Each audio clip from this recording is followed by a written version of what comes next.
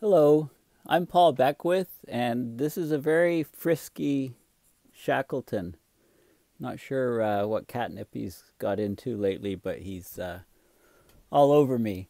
Anyway, I want to talk about something in the climate system that I've talked about quite a bit before, but it's crucially, vitally important, and that's the jet streams, the behavior of the jet streams. Okay, for many, many years I've been saying that the jet streams have been slowing down and getting wavier because of Arctic temperature amplification. The Arctic is warming so much faster than the rest of the planet that it's decreased the temperature gradient to the equator, which has slowed down the jet streams. Thus they've become much wavier and they often get stuck. The jet stream position is also limited. There's limitations on where it can be on the surface of the Earth because of the orography or the mountain ranges and things. You know, the jet stream comes up, very high mountains, got to go either north of it or south of it. It goes north of it. So let's take the Rockies, for example, in the U.S. on the, interior western coast, western part of the U.S. So the jet streams go north above the Rockies and then they dip down over the middle part of the country. So the left side of the U.S. is under a strong ridge. They dip down far and the east side is under a trough. So under the ridge we get drought, we get very, very little rainfall, very hot temperatures. On the east coast we can get lots of precipitation. So this is a common sort of pattern. The orography or the terrain sets up the position, and then the waves are amplified by something called quasi-resonant amplification, according to a recent paper by Michael Mann, which came out, I believe, at the end of October, and then was talked about at the American Geophysical Union conference that happened in Washington and ended just last week. So I'm going to talk all about these features, you know, what the latest scientific research says on the jet streams getting stuck, and I'll talk about the implications of this. So when we're talking about jet streams, anytime we're talking about jet streams, just Google Earth Null School and click on Earth and go to 250 millibar, which is the elevation, the pressure at the altitude the jet streams are at. Click on Earth again, and we have a view here of the North Pole is sitting right up here, Greenland's here, North America's here. This is what you see right now. You get these troughs and you get these ridges coming up. So the ridges go right up into the, as far as the North Pole in the middle of winter. Complete darkness brings up warm air. You can get huge temperature anomalies, 20, 25, 30 degrees Celsius warmer than normal. The troughs can extend far south, and the problem is when these patterns get stuck in place, then you get persistent weather events. So I want to point out that to find scientific papers, more and more of them are not behind paywalls. They're what's called open source, and you could actually access the whole paper. So I Googled Google Scholar and opened up Google Scholar. And this is a focus on scientific papers, so I searched for jet streams, and this came up. Now, you can sort by relevance, or you can sort by date. So if I sorted by date, so this was released 8 days ago, 10 days ago, and so on. So you get really recent stuff. If you're sorting by relevance, you often want to go since 2018, for example, just to get the most recent papers. And you can scroll through and you can find the paper, find how much information is being published on a specific topic that you want to look at. Now, I know this paper was by Michael Mann. He was one of the authors, so I went to his website. I know it was published around the end of October. So here we go. Weather to become more extreme as the jet stream changes.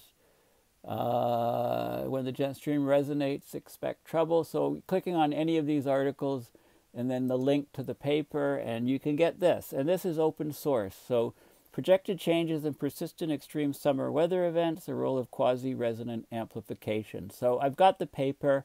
Now, what I say about these papers is you want to look at the abstract. Okay, so what was determined in this paper? You want to look at the abstract, the conclusions, and the figures. Okay, so it's talking about extreme weather in the northern hemisphere summer being associated with high amplitude. So this is in the north-south direction. This is meridional waves, very high ridges going far north, troughs going far south. Quasi-stationary. So these are persistent patterns. They're not permanently stationary, but they're quasi-stationary. You might get locked into a pattern for a few days or a week, or even up to a month in some cases. These are atmospheric Rossby waves. These are the jet streams. These are planetary waves that circumvent the Earth in the northern hemisphere and southern hemisphere. You have a polar jet, and then you have a subpolar jet, generally two jet streams, one at high latitude, one at lower latitude, circumventing the Earth both in the northern and southern hemisphere. Zonal, that means west to east. Zonal wave numbers 6 to 8. So that means that the patterns that we're getting, these quasi-resonant amplification patterns of the jet stream, where it gets locked into certain positions or configurations, they repeat 6 to 8 times in the northern hemisphere. So that means ridge trough, ridge trough, ridge trough, okay, repeated 6 times. And how do you measure these things? Well, one of the things you can do is look at the temperature. In the ridges, the temperatures are higher. In the troughs, they're lower. So you can look at the zonally, so that's from west to east, average surface temperature field. And you can find temperatures high, that'll be a ridge, low, trough, high ridge, low trough, etc. Okay, so you can find that these events exist. Now, if you want to see what happens in the future, how will these change as climate change proceeds, you can look at the climate models. And these events are likely to increase by 50% this century under business as usual. Some models showed not a big increase. Other models showed a 3 times the frequency of occurrence of these stuck weather patterns moving forward. So there's considerable variation. Some predict a near tripling of QRA events by the end of the century. Others predict a decrease. Now, I'll talk about the models. I'll talk about why the models, it's so difficult to get the models to predict these things. Also, a key thing is the aerosols. Okay, aerosols are produced by industry. It's any non-water particulates or droplets in the atmosphere. These things stop some of the sunlight from hitting the Earth, generally cause a cooling, something called global dimming. How much is happening is an open question. It's somewhere from 0.5 degree to maybe 1.5 degrees being the most likely range, maybe a full degree. So it's a significant effect. So now most of the aerosols are washed out of the atmosphere within about a week. So they're produced at mid-latitude. They go from west to east. They're picked up by the prevailing wind patterns, depending on where you are. And they're where cities are, industries are. So as we reduce aerosols, as we go off coal, a lot of them are produced from coal-burning plants, like the sulfur dioxides and things like that, sulfur particles coming from coal, incomplete combustion, etc. So as we cut back on coal and cut back on these aerosols, then these are in the mid-latitudes in the northern hemisphere. So the cooling that is going on there will be obliterated as these, depending on what the global dimming factor is. And that will cause a warming mid-latitudes, and that will have some counter effects on the Arctic amplification. So with the Arctic warming, equator not changing too much, mid-latitudes not changing, then we get a decrease in the temperature difference, and the jet streams slow down and become wavier. If we're warming the mid-latitudes, that can increase the temperature difference, so the jet streams can revert back to being a bit stronger and less wavier if the aerosol factor is huge. It's all a matter of timing, right? We're likely to lose sea ice in a few years, so I think the Arctic amplification effect will win out far before we manage to reduce aerosol emissions. Okay, so that's the gist of this paper. I'll talk about a few more details of it, but first I want to start looking at some of the diagrams. So what are some of the results from this paper? Okay, so let me find a good magnification here. This might be too much. Okay, so what this does is there's 3 events that are looked at. July, August 2003. Okay, this is the European heat wave. So this is Europe here. What we're showing here is the meridional wind speed. So red is up, is south to north.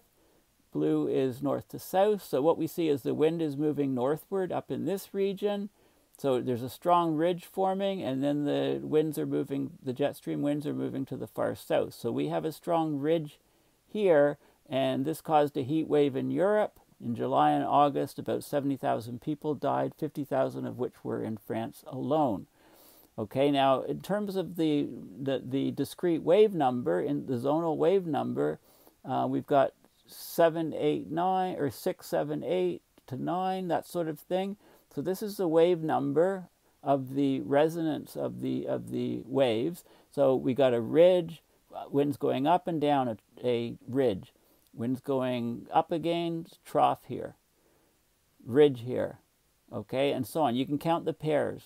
1 pair, 2 pairs, 3 pairs, 4 pairs, 5 pairs, 6 pairs. 6 pairs right now circumventing the Earth. So these planetary waves get stuck into this pattern.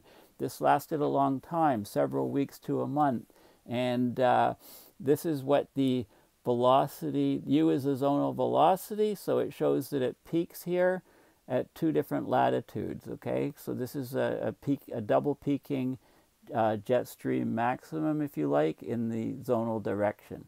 Okay, so this is the pattern that got set up and that got stuck, was by the quasi-resonant amplification process, and it caused basically massive heat wave in Europe, long duration, and a lot of people died. Now, July, August 2010 was another event, but it's similar. You get this discrete wave, you get this locking, if you like, this resonant amplification of the jet streams. This is a pattern here. Again, meridional, going up, going down, ridge here, and so on. So what this was a heat wave over Moscow and a trough over Pakistan. It lasted about a month in this time period. Pakistan, 3/4 of the country was flooded out, and in Russia, temperatures were over 30 degrees Celsius, 35 degrees Celsius for weeks on end. Russia lost about 40% of the grain crop and could not export that year. Grain prices went way up. Arab Spring was triggered. That was this event. So again, the zonal wind speeds, there's the 2 peaks again. You can see the wave numbers where things are basically configured and stays there for about a month. This is another event. This is a heat wave in Texas. So here the winds are going up here, down here, up here, trough, and ridge over here. So we had massive heat wave in Texas in this time period. This is the information. This is the locking of the resonance, locking to the resonance of the Earth. So these waves are, circumventing the Earth with, 6, 7, 8, 9 nodes, gets locked into place, and you still get a bimodal velocity distribution with. So this is the mean zonal velocity around the planet with latitude, and you still have this peak here. Okay. So this is, what does this show over here? This is the meridional, this is the temperature anomaly that's set up in the meridional direction. This is what the fingerprint looks like with the quasi-resonant amplification. This is the Arctic amplification index, so temperatures here, much warmer up in the Arctic when you go up north of about 65 odd degrees. And what we can see here is 2003, the pattern, 2010 and 2011. So there's some variation here, but these events have the values are very high here, corresponding to the quasi-resonant amplification condition. Okay, so I'm going to continue this video to talk about